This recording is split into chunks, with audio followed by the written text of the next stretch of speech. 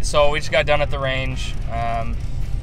Pretty good day. We were able to get all of the optics sighted in, run a few drills, get some B-roll. I'm sure you've seen it, but yeah.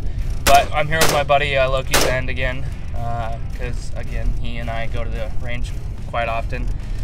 And I let him shoot the AR with all the parts, the Alpha Stock Mark II, the 17-degree grip, pistol grip, the slim vertical foregrip, and the hand stop.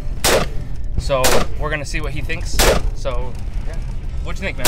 Well, the butt stock, it's got a good feel, good shoulder. However, I wish it had a different angle design for the cheek well, because it's not the most comfortable to rest against. But I mean, it's not bad for the price, and it felt pretty good. One criticism, I just changed it cheek well, makes it more comfortable. The pistol grip, that felt pretty good. No complaints. I mean, I didn't feel. I mean, it felt comfortable. I mean, I got no complaints against it. And for the hand stop, nice little hand stop up there. If you're running a shorter barrel, putting a hand stop there might save you from getting your hand out in front of the rail and getting a concussion blast. So that's always cool.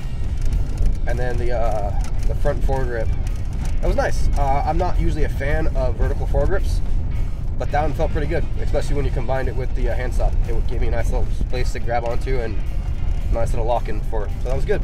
Yeah, the reason I did that is because it kind of reminded me of the like an angled foregrip. Yeah. Where you got that little bit of stop, but if you wanted to, you could run your index finger across the front and help kind of drive it back in. Yeah, and I ended up most of the time when I was running, I had kind of my pinky and my ring finger on the vertical, and then the rest of my hand was up on the rail against the hand stop. So that was pretty comfortable. Yeah. Well, and the other thing I didn't share with you too is the slim vertical foregrip. Actually, it does have a hidden compartment on the bottom, nice. So you can store your extra batteries or cleaning cloth for that fogging of the seats and stuff. So speaking of the sights, what did you think of the sights? The sights pretty good. I mean, I've used a bunch of different sights. They had nice clear viewpoints. The glass was pretty clear. I mean, we tossed them, we dropped them. The anodized finish marred a little bit, but that's gonna happen on any optic. Even my Vortex will mar. But the lenses didn't scratch, the lenses didn't crack, and the optic stayed just where it's supposed to be. Because we ran some more shots in them after that, and they were hitting right where they're supposed to be at. So, yeah, everything came out pretty good.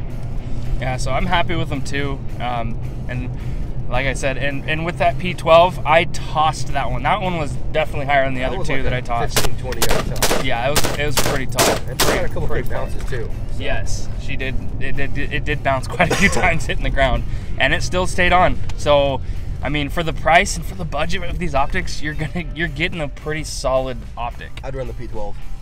You would run the P12. Okay. I just have. If I was gonna pick one, I'd pick the P12. I just have to figure out. I'd probably have to build a new gun to put it on. Yeah, I mean, you could probably put it on your pistol.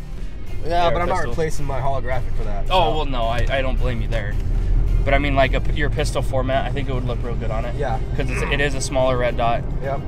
It's got a smaller profile, and it does. That's the one thing I do like is it does come with that extra 1/3 co-witness mount or riser. But I mean, since it's got the mount system that it has, you could put that as your 45-degree red dot very, very easily. True.